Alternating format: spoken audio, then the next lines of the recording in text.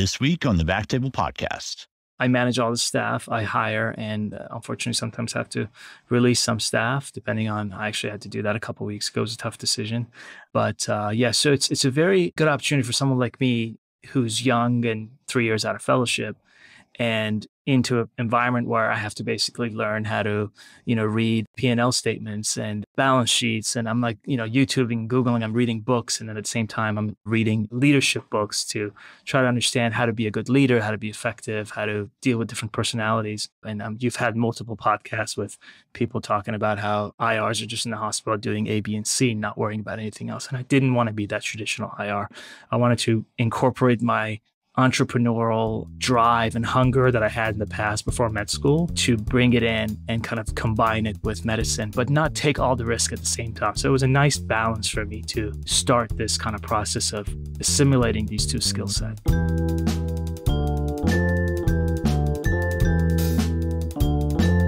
Hello, everyone, and welcome to the BackTable podcast, your source for all things interventional and endovascular. You can find all previous episodes of our podcast on iTunes, Spotify, and on BackTable.com. First, a quick word from our sponsors. Treating peripheral artery disease can be challenging, especially cases with narrow lesions or complex anatomies. Medtronic's new FDA-approved IN.PACT 018 drug-coated balloon is a low-profile DCB engineered to cross tight lesions in the SFA. IN.PACT 018 DCB uses the same drug coating formulation as the market-leading IN.PACT Admiral DCB. It's compatible with 018 guide wires and comes in 130 centimeter and 200 centimeter catheter lengths, giving physicians the option to treat via radial or femoral access. Discover more at medtronic.com/018. Boston Scientific can help you advance, connect, and equip your practice with Nextlab. Nextlab is a suite of solutions and partnerships tailored to meet the needs of your OBL or cardiovascular ASC. Nextlab goes beyond Boston Scientific's medical devices to provide ways to reduce expenses and increase efficiencies in your business so you can focus on patient care. Whether you have an established lab or you're thinking about opening one, Boston Scientific can help. Visit bostonscientific.com/Nextlab. And now back to the show. Today, we have a very special episode discussing the independent or solo IR practice. We've previously discussed practice styles and structures on prior episodes, including the pros and cons of the traditional IR-DR practice, the strictly OBL or OBL and ASC practice. We've even had prior vascular surgeon / IR practices on the show. But today we're going to talk about interventional radiologist Dr. Alikhani, about his solo IR practice, how he got started with it, how it works, and is it lonely? I was once there. I was solo for a little while, and I got to say it was a little lonely. I do like practicing alongside people, but I want to talk to you more about it. Welcome, Ali, to the show. Thank you. It's good to be on the show. It's my pleasure. So tell our audience where you trained, how long you've been in practice, and I know you've practiced in a few different practice styles. So before we get to where you are today, what were those practice styles? Take us on that road. Yeah, so I did my residency at University of Tennessee and moved on to fellowship in IR at Brown University up in Rhode Island. I trained with some amazing people. I still keep in touch with most of them. Got some really good training. And then I joined a private practice outside of Washington, D.C. I was there for about a year and a half. And that was a traditional private practice with call, but no diagnostic. It was 100% interventional radiology, which was great. It was a great learning experience for me. Worked with some really great people there as well. And then I moved up to Boston to a more hospital-based kind of IR-DR practice. And I was there for almost 2 years. And then I got a phone call from a friend who said that his corporation actually has a OBL that is no longer hosting a physician, and that physician has retired. So he said it'd be a good opportunity for you to get your kind of hands wet with the OBL game, and offered me to join this practice. So I came down, and now I'm currently the medical director of this outpatient center, which is right outside Baltimore. And it's a diversified center, do many different types of procedures, and it's developing a lot more. So that's where I'm at now for the last 3 to 4 months. And before this practice, had you been in an outpatient or OBL setting before, or it was all hospital based? Never. Not even my hospital practice did they have an outpatient lab. So this was all very new. And so when you were contemplating doing this, and I think you and I talked about this before, did you have any kind of obviously you got concerned. It's a different practice style. You're on your own a little bit. Did you reach out to, friends and colleagues and try and get some feedback on as to whether this is a good move for you? Yes, I did actually. I reached out to several IRs that I knew, and most of them were supportive. Some were saying, oh, you're going to lose some skills if you go there. And, but those individuals didn't really talk about gaining some skills, which is what I was trying to focus on, kind of like the glass half full kind of thing. And I said, I think it'd be a good option. So yes, that was definitely risky, nerve-wracking. I definitely was a little nervous for sure, especially being on my own and just being 3 years out of fellowship. But I definitely got lots of opinions, but at the end of the day, I made my own decision. Yeah. And when you started, did you take a break or was it did you start immediately? I started immediately. Yeah. I left my hospital-based practice and I only had about 4 weeks. 4 week transition. To transition. But during those 4 weeks, it was pretty busy. Yeah. So it wasn't, but no, I just wanted to get started. I was anxious. Yeah. Was there any extra training that you needed to do before you started? Like go take a course in such and such? What did your new job say? Yeah, there was some in-house training by the practice itself. They sent me to different centers they have around the country to kind of see certain procedures and, kind of refresh on a few things. So not formal training, but informal training where I was still doing cases on my own. And who were those docs that were training you? Were they cardiologists or? They were mostly interventional radiologists, some interventional nephrologists, but mostly IRs. 2 vascular surgeons actually up in Staten Island, New York. So kind of a variety of doctors, but mostly endovascular specialists.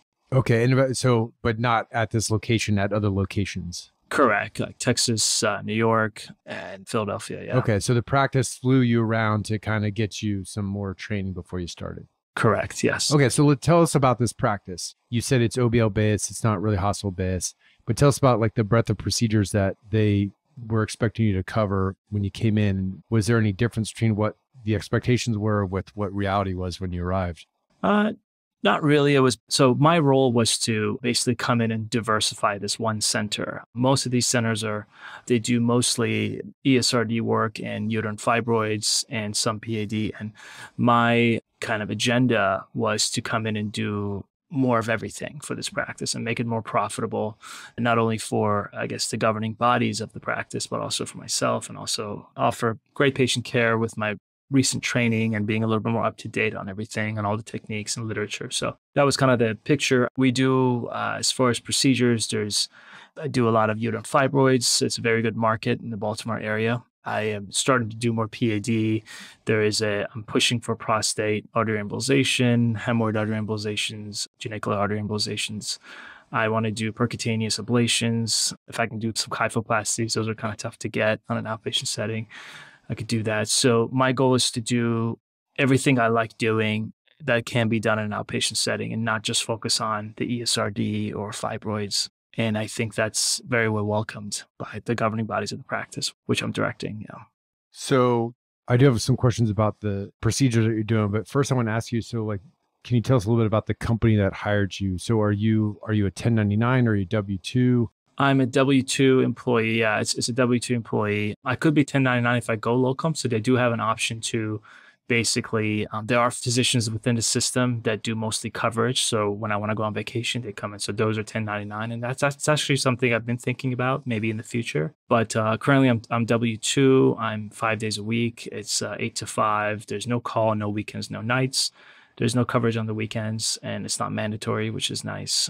The vacation is fairly generous. I think it's a little bit above average for OBLs. It's about 6 weeks for the year, PTO. The company itself, is it like a nationwide company and they have these outpatient centers?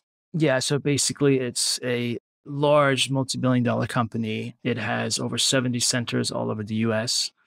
And it's basically a corp type job, which isn't really my favorite type of job. I mean, I left a corp type hospital job in Boston, but to me, to get started and get my feet wet in the OBL ASC world, which is my center is actually an OBL and an ASC, I can flip the designations for different days. So it's actually very nice that I have that.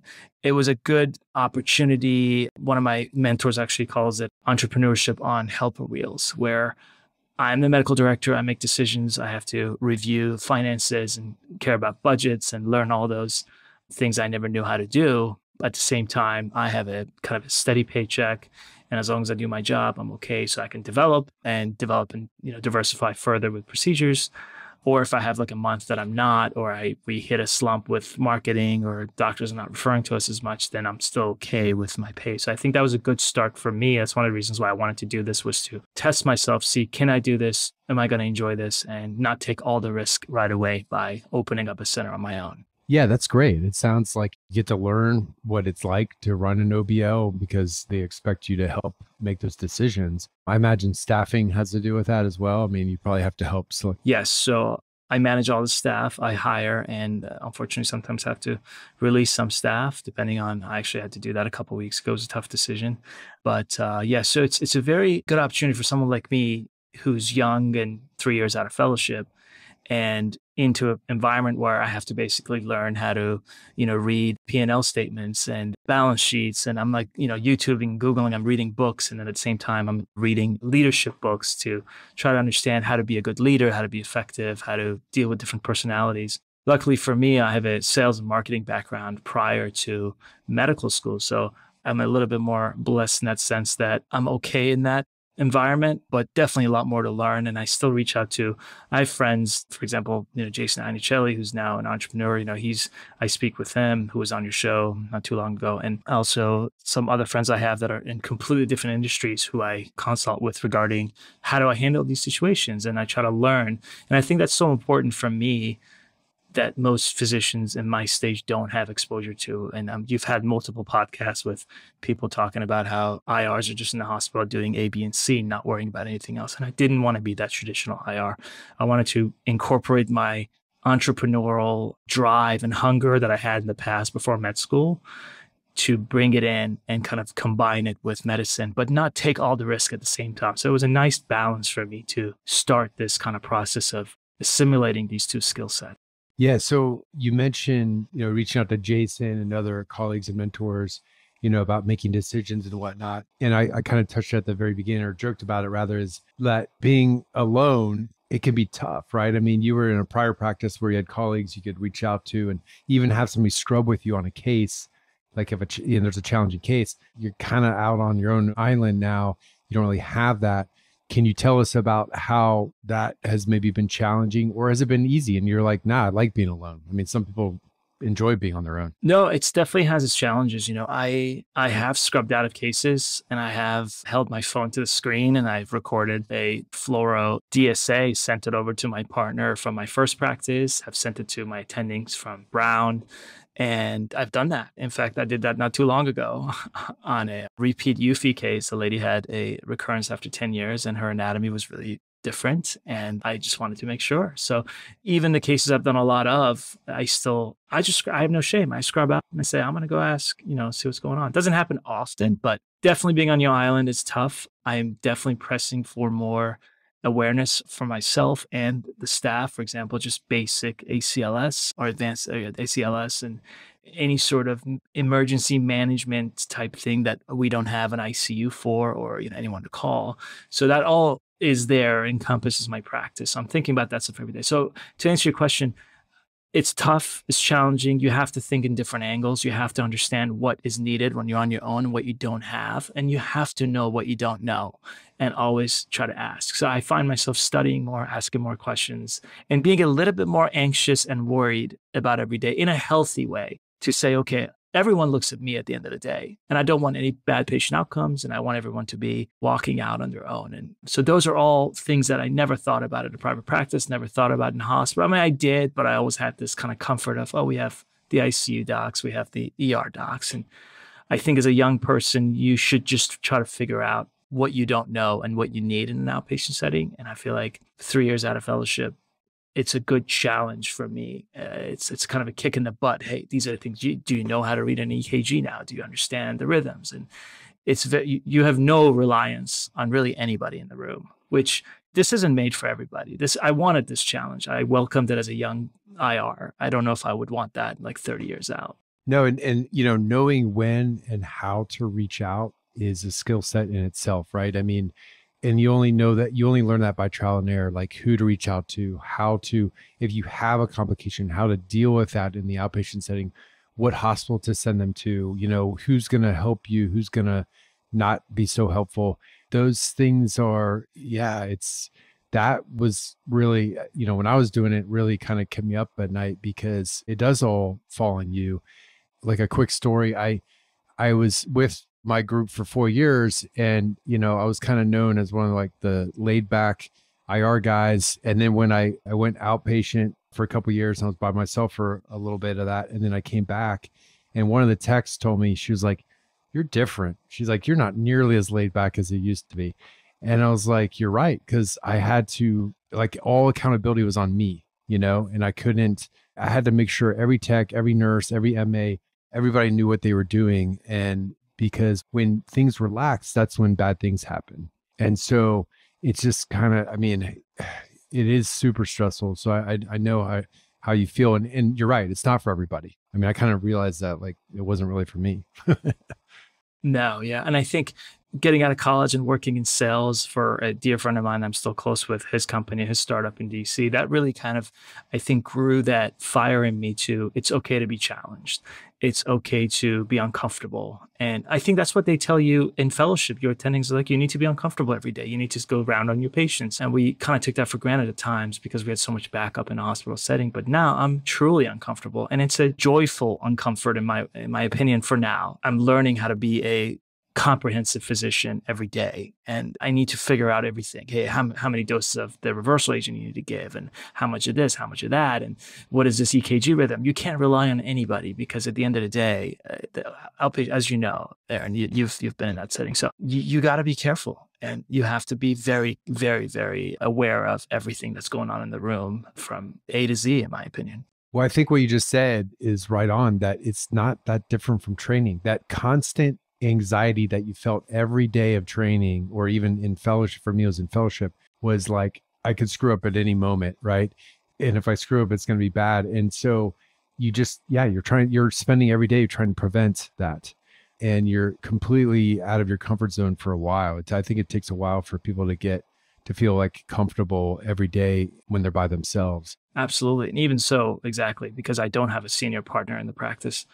I am the medical director. I am the only one there. I have to know everything that's going on, and people rely on me. And it's definitely nerve-wracking. It still is. I go every day. I have this little anxiety, but I'm constantly reviewing things in my head. Sometimes when I'm driving to work, I'm like, okay, what is my ACLS protocol? What am I doing? Like, if this happens, because I'm always thinking about, because, some of these patients are very sick, especially the dialysis ESRD patients. They're very, very ill. They're very fragile, and they don't seem like it when they walk in, but they could, as they could go south very quickly. So I don't want that for my patients. So I am putting myself on the hot seat, and it's, helps you lose a little bit of weight with that anxiety, honestly. Yeah. I felt burning calories. Yeah, no, exactly. I felt the same way about ACLS. For the first time, I actually paid attention in the ACLS class. Yeah. I was like, I need to know this cold, because you're the one that's going to run a code or whatever's happening, whatever complication. You better. Yeah. It's you. Yeah. You can't call rapid response or, you know what I mean? No. And the AMOS, the funny thing is, that's another thing that we're doing, is that's one thing that I pay attention to, is during the ACLS course, I was timing everybody, and I made sure that everybody's obviously on board with their organization of who's doing what, but also timing. And then I called the local EMS in the area, and I said, how long because I want to know how long it takes for them. So how long am I running this code for? And they gave me they were like 15 minutes. Like, they had it down to a T. And I said, great. So I told my team, hey, this is going to be a 15-minute ordeal at least. So you just got to think outside the box and be like, all right, what do I need to know? Like, just calling EMS, for example, you got to know where they are, where they come from, how long does it take them, what their capabilities are. And this is something no doctor would ever think about, because you don't even worry about it when you work in a hospital setting. So yes, exactly. And it's basically always thinking about what could go wrong. And of course, that's going to cause anxiety. But let's change gears real quick. I want to talk about marketing. You said you had a background in sales and marketing. I know that this is the most important piece of building a practice. What is your strategy as a solo IR, and sort of how has this company set you up? Do they expect you to go out one day a week, or do they have their own marketing team? Both. I'm actually really excited about the marketing aspect, which is one of the many reasons why I took this job. So we have a dedicated marketing team. It's a lady I work with. She's great. She's very energetic. She's been with the company for 10 years or 10 years plus, something like that. And she and I have developed a very nice rhythm of which meetings I should be going to and which meetings I don't have to go to, which she can do solo, or which meetings we can just FaceTime in. Like if I'm coming out of a case, she can FaceTime me and she turns the phone and says, hey, I want you to meet so-and-so. And with the way we know that information is, we've done a ton of market research on which physicians are more higher impact for referrals and which ones are not, depending on their volumes. And she's done an outstanding job coming up with those numbers. So we go through a chart. We pick out, kind of cherry pick the meetings I need to go to.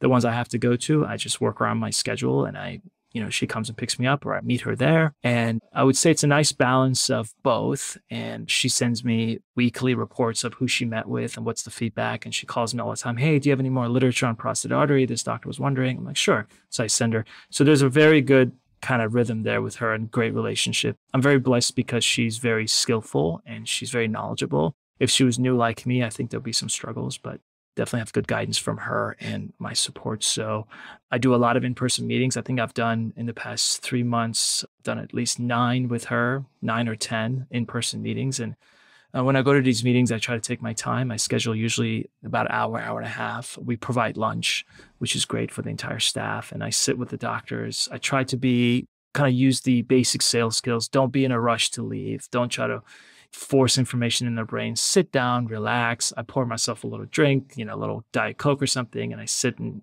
chat with them and give them the comfort of, hey, I'm not here to sell. I'm here to discuss procedures that could give your patients great outcome and build a relationship with you. And that's how I did when I was in sales. When I used to work in sales, the expectation was you're not going to make any money and you're not going to make any meaningful relationship in the first 6 months. You're just going to have to keep going and be consistent until those relationships develop on their own organically. We're not here for quick cash. We're not here for quick results. We're here to build relationships. And I think that's what I try to focus on with these meetings. And that's just been my mindset. So it's okay if I'm missing 2 hours of work and I have to move some things around because I'm making some great time with these docs. And they appreciate that. I think that's more time, FaceTime they see from any doctor really, because they work with physicians in the hospital who have no time. Yeah. I mean, look, I had sort of a weird marketing situation, and it sounds like you get a lot of the support that you need from this company, and you have somebody who's experienced, like been doing it for 10 years. She knows how to have these conversations. She knows how to pull you in when she needs you. It sounds like you guys have a good relation, like that kind of like relationship with your marketer is essential, because if you're not on the same wavelength, then she's not bringing referrals in for you, right? And vice versa. And I'm very comfortable with marketing as well because of my background. So we kind of mesh so well together. Yeah. So that's huge. And it's great that like you kind of already had that going in, because as you know, probably with prior experiences, like finding those people can be really challenging as well, and training them up, especially if they don't have any experience. Some people don't know what IR is, right? A lot of people do. A lot of general practitioners don't know what IR is. And so you have to rely on your marketer to even educate them on, this is what Dr. Alikhani does. He's imaging guided procedures and A, B, and C. And it's got to be very strategic, right? Because their time is limited.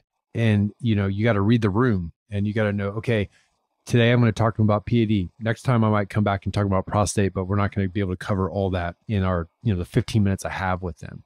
And you don't learn that stuff until you're out there doing it. And, sometimes you got to sit in their waiting room for like 45 minutes, and it's not convenient, but that's how you win them over too, because it's almost like they're testing you. Absolutely. And we have really kind of strong pamphlets and brochures and business cards. So all those basic things are very well done, very well designed, all in color. So I know every detail, in my opinion, in marketing matters to make it more comfortable for the physician to understand what you do. And I'm always available. I give out my phone number to all the docs I meet, my cell phone number. And I tell them, use me, abuse me as much as you want. I even tell them one thing I do want to give to the young guys who want to attract, because again, I'm developing this center. The center is not profitable yet. It needs to be. So it's actually at a very fetal stage. Give out your phone number at the same time. Tell them what I do that kind of brings a smile to their faces. I say, listen, I'm also a board certified diagnostic radiologist. If you ever want to run a study by me that you want me to remotely log in and see a CT scan, doesn't have to be for our case, let me know. And none of them have utilized me, but they all appreciate to have that kind of radiologist on call for them. So it's, hey, can you look at, one of them actually did it. I read like an MRA for somebody, not read, but I give an opinion, and it took me like 5 minutes between cases. It doesn't just these little integral things really do matter when it comes to marketing. You got to be available. Yeah, especially I think the GI docs, they love to do those curbsides and like go over imaging, Exactly. There was actually a GI doc. Yeah, I'm telling you, man, that's what it was in my kids. They love funny. to get, and you're right. The cell phone thing is essential. And for those people considering this, you have to be willing to give out your cell phone. I think most IRs are, but I mean, I don't know. Some people are just kind of weird about that, like, protected time. But even when you're on vacay, like you got to be able to pick up the phone. Yeah, they text you. I was just in Italy for like almost 10 days and I got a couple of texts about patients and I was like, no problem. I was on Wi-Fi sitting in Positano and I was like, yeah, I'll send it over to my lady up front. But I think it's just basic sales tactic. I mean, I've read several books on just how you're supposed to market and giving out your personal information. It's very meaningful to the person receiving it. And it's just something that creates a lot of value in the relationship that you're developing. And most of these doctors don't even call you or text you. They respect your privacy, respect your time. And so it's like networking 101, right? I mean, like you don't feel like you make a connection unless you get somebody's cell phone. And that should be really, I think, the perspective when you're out there trying to get referrals. Exactly. And another thing about marketing is I always tell my docs that I meet that if you call our center, somebody will pick up. We don't have a kind of an arduous system where press 1, press 2, press 3. If you call my center, my girls will pick up and they will answer you directly, and they know. And that's another thing is you got to educate your front office with regards to what procedures you do, what they're asking for. Because if a GI doc calls and says, I want a hemorrhoid artery, the embolization consult, and your lady doesn't know up front, then you're kind of toast in that situation. You have to kind of maybe even rebuild that relationship with that GI doc. So at the same time, they pick up the phone, and these docs don't have time. They want to get to a doctor immediately. And I think that's so important. And I think you've talked about this in other podcasts, which I agree with. Availability of doc-to-doc conversation quickly. Right. It's the 3 A's, right? The availability or accessibility, either one, ability and affability. Yes. So we talked about staffing. It sounds like you're pretty much involved with keeping on top of the staffing, whether or not, you're hiring. Are there any particular positions that you find challenging to hire? I know when we had Krishna Manava on, they were talking about MAs being especially challenging, but have you had any issues? I have an amazing MA. So my issue right now has been finding a director of nursing. And I think that's kind of the tough one because I want somebody with extensive interventional radiology experience.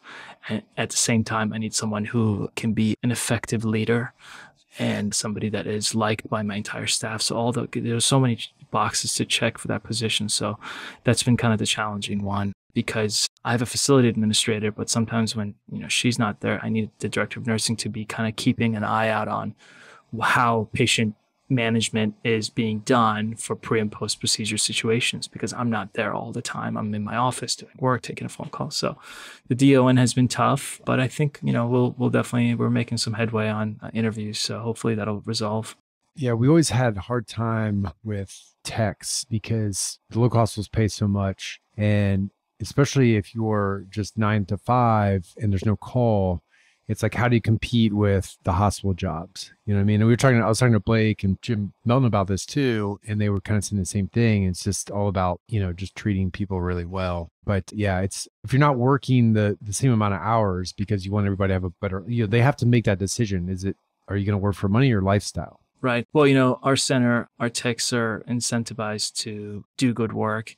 And I think the way they differentiate themselves from the hospital is not the volume of cases, but if our cases go well and we're able to get through patients safely and effectively and everything, our patient satisfaction scores are great within the company, then there's an incentive for the techs to be bonused.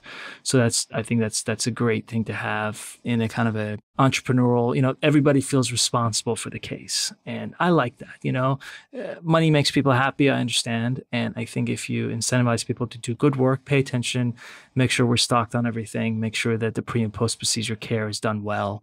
I think it's just human nature that you pay attention more. And I think there's no shame in talking about that, saying, there's an incentive to do well financially if our center is doing well with patient care. And I think that's a great thing. So we have amazing techs, regardless of that incentive. They're very, very good, very experienced techs from the hospital. They've been around for decades. So I've been blessed with that. Yeah. Let's talk about supplies since you just mentioned it. Like when you walked in, were you happy with what they had on the shelves, or did you come in and make a bunch of changes? Like, you're 3 years out, so you kind of have an idea of what you prefer, but tell us about, like, do you have a freedom of choice to kind of bring in the vendors that you enjoy working with? Yes, I do. That's again with the entrepreneurship with helper wheels, which is great. So I have support, and I didn't make any big changes, but there were definitely some items I wanted to add. And the techs and the nurses were used to a certain way from the physician that was there before. So that was a little bit challenging to kind of bend their ways a little bit and say, hey, this is how I do it. And this is how I like to do it. This is how I was trained. And this is what the new literature says. And that was a little bit challenging, but it all balanced out and still kind of a work in progress right now with that. But yeah, I can basically use any vendor I want as long as my budget, again, supports it. So I'm in charge of that. So if I want to use a certain device during a procedure, I have to know how much it costs. Again, that was another learning kind of step for me to understand cost, to understand efficiency and effectiveness of devices, and then I can use whatever. So as far as the center, I have a certain budget that I have to handle, and I can use it however I want. So yes and no, I can use whatever I want, but I should be careful and study it well before I do. So that's, again, a great learning opportunity just for anybody in any sort of business to understand the weeds of it and not just work somewhere. Do they give you like a quarterly breakdown? Like, Ali, you spent this much on supplies this month and this is what you brought in and here's your margin. You guys kind of look at that stuff? Yes, we actually have access to an internal database that gives us all that information, the P&L statements, balance sheets, everything. So I'm able to see the quarterly budgets that come in. I sit down with my FA, my facility administrator, and we discuss, what we need to do, where we're at. So again, these are all just very, very exciting new things to learn as a young IR, kind of trial by fire kind of thing. So things that I never knew. And I still reach out to my finance guys that I know in my life that are my mentors, and I ask them questions and, hey, what do you think about this? And it's all learning. It's great. So I was reaching out to some colleagues I know who are kind of contemplating doing their own thing or going solo and trying something similar to what you've done. And I told them that I was interviewing you and they had some questions, and they have more to do with like the granular stuff. So one of them was billing companies come in different sizes, big and small. Granted, now your company is national and has multiple centers. So I imagine they have their own billing company, or do they outsource their billing? From my understanding is we have our own billing company. And the reason is the emails that I see are all from the same company. They're not outside. I have been told I think it's an internal, in my opinion. Have you had any issues with billing, like, where they kick back stuff? Have you had to justify what you're doing? Any challenges with that? Not yet. They do kick back certain things and they say to modify the report to be more specific. They're actually very good. They read everything and they say, did you have access to one vessel? What did you do? Was it the subclavian vein or was it the axillary vein? And they're very specific. So for the most part, they're very compliant, which I appreciate. They kind of watch my back, and I think they're doing a pretty good job. I have not gotten any trouble with them regarding billing. If you don't mind me asking, what EMR do you guys use? We use an internal EMR. It's not, it's a proprietary software. It's called NextGen. I'm not sure if you've used it, but it's something that is built in for our procedures. So I don't dictate anything. I just kind of go and click around. And like, for instance, I do a UFI, a screen comes up that says, okay, where'd you get access? Right groin. What's the first vessel? Boom, boom, boom. It's all just clickable. And then you just press generate report. And all of a sudden you have a 2-page report and you just read it quickly and you make small edits and you sign it. So it's very streamlined. That's amazing. I've not dictated anything in a long time. That is really cool. Except my locums diagnostic jobs. Well, what about like if you use a specific wire device, you just click it's all in part of the report? Yes, they have all of them listed. Yeah, they have like a Roberts catheter. They have a Cobra. They have all the balloons I use. They have all the stents. It's all in the system, and they keep getting added fairly well. It's not perfect, but that's so such it's a very easy saver. system. It's huge. Like, I don't really need a PA, honestly, for that. I just bang out reports. Even office visits are very easy. They have, pelvic congestion, UFI, ESRD, first visit, second visit, and, is it established patients, a new patient, blah, blah, blah. It's great. It's very Are easy. you doing any vein stuff? I'm starting to do veins. So that's a very good question. I don't have a full-time vascular ultrasound tech. to do all my studies, but I am borrowing one from a different center that's actually 40 miles away. So she comes in once or twice a month, and I try to stack up all my vein consults for her to come and just knock them out. And then I see the consults after she sees them. And so that's coming back to life. It was here with the previous physician, but COVID and his retirement kind of wiped it, and I have to rebuild it. Yeah. Talk about challenging staffing. Finding a good vascular ultrasound tech is, and they're expensive. So again, budget. Do I have the money? Right now, I'm not making the money I need to be making for the center to bring in a full-time because they're expensive. Do you any issues with them getting you on insurance contract? Like, how did they get you hospital privileges close by in order to get you on insurance contracts? That's a very good question. Insurance contracts, they came through. The only thing I had to do was apply for privileges in the area. And as long as I had an application for privileges for hospitals, that was good enough for the insurances to say, okay. And I'm still pending. I'd like to have privileges. I haven't been contacted yet. The hospitals in the Maryland area are mostly academic, and they're kind of tough to get into. There are some private community ones. So no, you didn't. In my situation, I did not have to have privileges before insurances gave me the green light. They just wanted to see a piece of paper that said, I have applied. Got it. That's interesting. Yeah. So let's say you were to have a complication. Do you have any kind of, like, I had an agreement in place with like a local vascular surgeon so that he could help with any issue, any emergencies? I do have 2 vascular surgeons that I have been building a good relationship with. That's great. How about any local IRs that you've had relate? Like, that was the other thing, is like, I knew the local IRs. So if I had something that I couldn't handle in the OBL, I would just give them a call and be like, hey man, this probably should come to the hospital. And I think they appreciated that sort of informal partnership. Do you have anything like that with your local IRs? I do. I'm developing that, but I do have Johns Hopkins is here. And if I need to send anything to the hospital, I did send a patient that was very complicated, kind of a central venous occlusion and stenosis that I didn't want an angioplasty. Yeah, reconstruct in an outpatient setting with the, so I didn't want to cause a tamponade and not be able to potentially handle it. So I wanted to, so I reached out and I scheduled her for Hopkins. And that's something that's a luxury to have here. So I'm appreciative of those guys being around the corner. Yeah, well, that's cool. Do you guys have angio clubs started back up in that area in Maryland?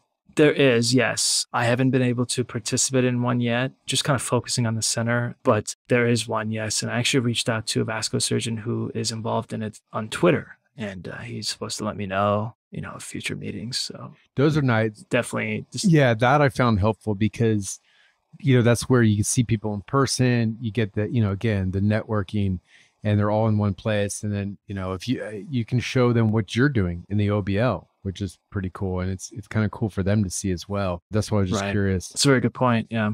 Well, man, it sounds like a great position. I'm actually like really jealous because unlike my situation, you have all this support.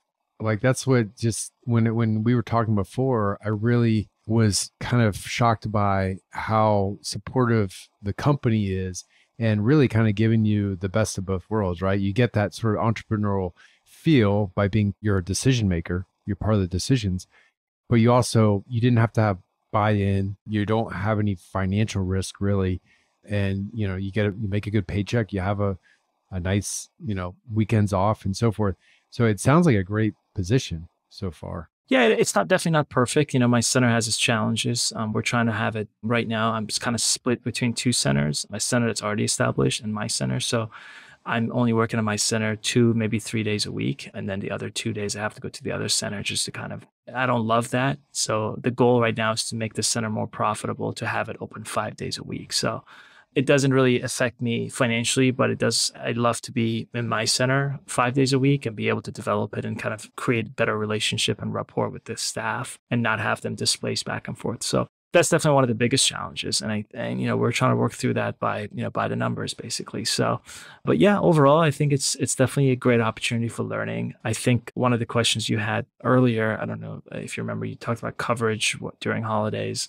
I think that could get challenging at times. The reason why it's not as challenging right now for me is because there are a lot of locums guys in the system. within the company, and they travel, like for instance, when I was overseas last week, I had a physician, very nice physician from California, fly in and cover me for the days that I was gone. So he saw my post-op UFI consults and, follow-ups, and it was great. And that's a luxury I have, which may not be present when you're out completely on your own island. You'll have to bring in guys, and, I think it's a little harder. You have to just, come up with what you want to pay them and, all that stuff. So I think just having this kind of overall system. But yeah, I think overall it's okay right now. It's a good learning opportunity. I don't know what the future brings, but I'm enjoying it right now.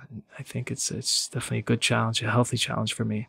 You mentioned you have to go to this other center. So is there another doc that covers that center primarily? Yes. So there's a center about 10 miles from my center that is completely established, but not as diversified as my center. It only does, a few procedures. So I go there and basically do that, but I'm not the medical director there. So it's a little bit of a hybrid system for me.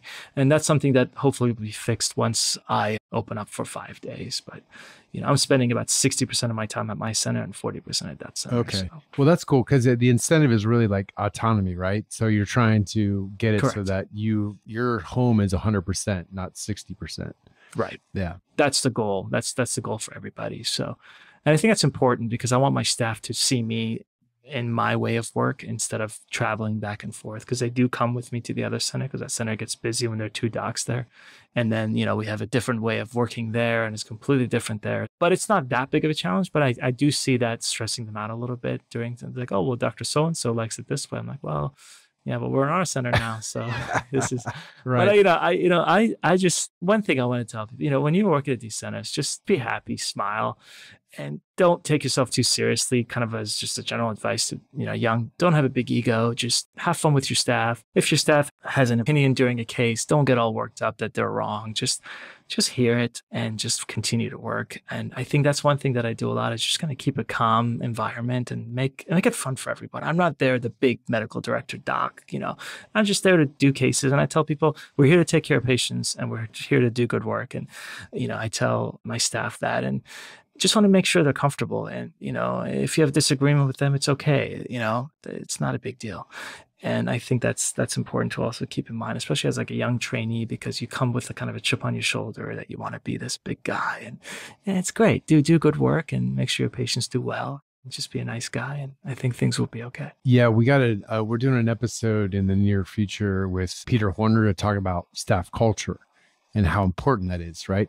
Not only for your staff, but for your own mental health, right? Because if you can be the catalyst for the staff culture, it just comes back to you. We all know how contagious like negative energy is and how it can just ruin a lab. It can ruin a suite. It can ruin a lab. It can ruin a hospital. It can just take over. And so you kind of have to be that catalyst and start the positive energy going and keep it going. And a lot of times there'll be somebody else who will champion that as well. And part of that is finding the right people and hiring the right people.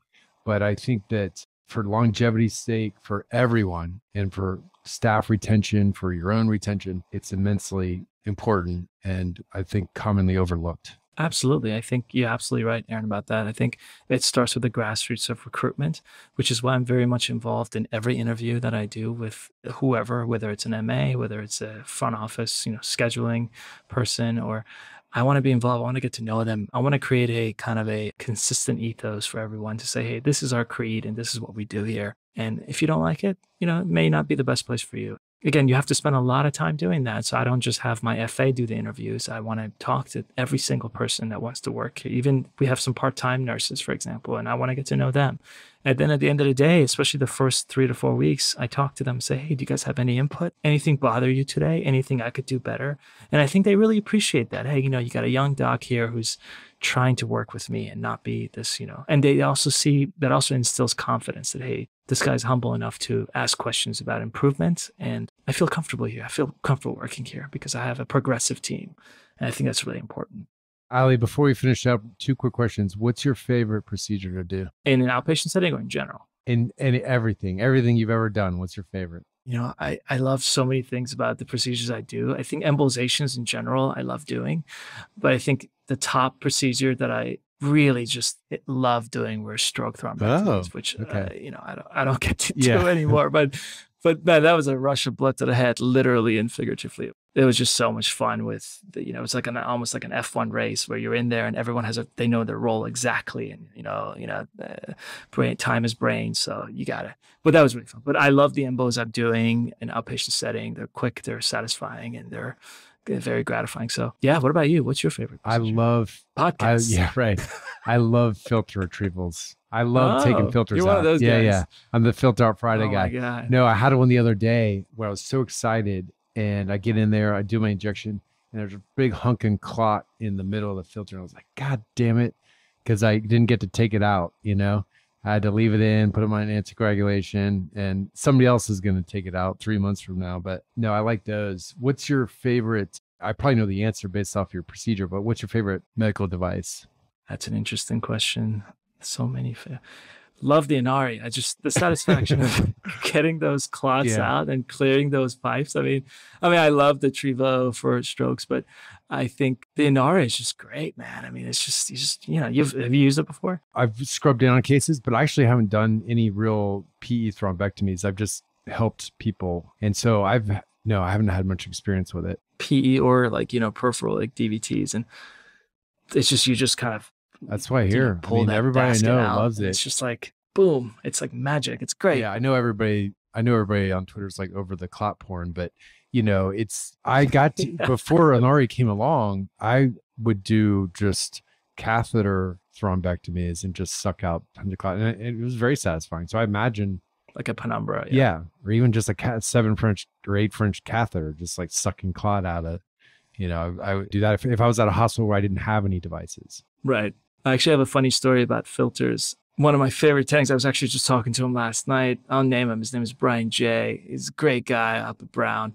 We were doing a call case when I was a fellow in 2018 at Brown. It was like 1 o'clock, 2 o'clock in the morning. It was just a filter placement that we got muscled into doing emergently. And I think it was a option elite. And you know how they have like two sides, femoral. So he likes to do it femoral. So I was in femoral. And we usually did it through the IG, but he's a femoral guy. So I basically put the jugular end. And he walks out of the room. He's like, all right, go ahead and do it. And then he walks in. I fluoro. The thing is upside down. And I'll never forget. He's like, oh, Ali. And then, he was just such a nice guy. I mean, this guy goes like tuna fishing. He's got a boat. He's a super, super nice guy. But then he comes and he just snares it to this day. He texted me last night. He's like, how you doing? I was like, good. He's like, going to do a filter. Thought about you. I was like, never again. It was so funny. And then he would make me show it to everybody before I put it in moving forward. He was like, make sure 2 people in the room know which end you're putting on, Ali. And I was like, dude, I just wasn't paying. It's just so funny. He was just like, oh, I was like a disappointed dad. And I look like a complete idiot. I'm like, hey, here's my filter. And it's like, whoop. It was so funny. Love Brian J. Maybe this will make it on the podcast. You'll hear it. No, this will definitely make it. I mean, I love Argon. I love what they make, but that's one thing that I always am super careful about for that reason, man. It's like one of those things. I learned. That was you learned the wrong way. Yeah. Brian, to this day, he's like, I'm telling all the fellows when they come in, your picture's on the wall. I was like, great. That's your picture's on the wall. Yeah. I guess a fellow with an upside down filter next to you. Yeah. My picture's upside down. Yeah. The funny thing is, he snared it. He didn't let me snare it. He was just like so tired. Yeah. Yeah. Man. It was so bad. But yeah, man, it was fun. Fellowship was fun. Yeah, I miss fellow. So when are you moving to France? So I'll let everybody know. I'm moving to France next Friday. This is actually my last podcast in this office. BackTable was launched out of this office, so it's a little bit nostalgic. But yeah, we're packing everything up and heading to France next Friday, August 5th. And my next podcast I'll be recording from Paris. From the Eiffel Towers. That's right. We'll see what it could be some like crummy little apartment. Hopefully there'll be good Wi-Fi. All right. Well, Ali, thank you so much for coming on the show. Really appreciate your insights. Thank you so much for having me. Yeah. Yeah. This will help people make some decisions for sure. I wish I could have heard this stuff before I went kind of on my own a little bit, because it definitely would have been helpful in making decisions and trying to get that autonomy and trying to be, I guess, a little bit more. I think the advice is you got to be part of the decisions for it to be like truly like a good experience if you're going to be out there on your own. If you're just showing up, knocking out cases and not, have nothing to do with the staffing, have nothing to do with decisions on devices or what kind of patients are coming in the door, you got to be part of all that. And I think it sounds like that's probably part of the reason why you're pretty happy with the job so far. Yeah. And just quickly take the leap of faith, young guys, just do it. Trust yourself, trust in yourself, and you don't have much to lose. You're young. You can always get another job. Yeah, so there's plenty of jobs out there. just do it. Yeah, for sure. Get out there and learn. It's like a study abroad almost. Just go and learn it. Go and learn how to be on your own. Well, all right. Thanks, man. Thanks so much, man. Appreciate you. Thank you so much for listening. If you haven't already, make sure to subscribe, rate the podcast 5 stars, and share with a friend. If you have any questions or comments, direct message us at @_BackTable on Instagram, Twitter, or LinkedIn. BackTable is produced and hosted by myself, Aaron Fritts, and co-hosts Chris Beck, Sabine Dond, Michael Barraza, and Ali Behetti. Our audio team lead is Kieran Gannon, with support from Caleb Hodson, Josh McWhirter, and Ness Smith-Savadoff. Design and digital marketing led by Brian Schmitz. Article and transcript support by Taylor Robinson. And Delaney Aguilar. Social media and PR by Ann Dang. Intro and extra music is Ripperoo by Skeptic Moon. Find us on Spotify or at local live music venues in New Orleans, Louisiana. Thanks again for listening, and see you next week.